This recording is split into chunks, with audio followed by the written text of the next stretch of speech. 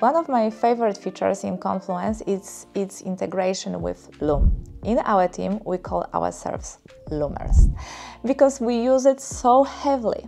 Thanks to this feature, we can record our comments directly onto Confluence pages, which has been a game changer for improving asynchronous work. It's also fantastic for creating tutorials, like when we record videos for our testers, showing them how to manage pipelines in our app management. Loom makes it easy to record our screen and ourselves, combining technical instructions with a personal touch.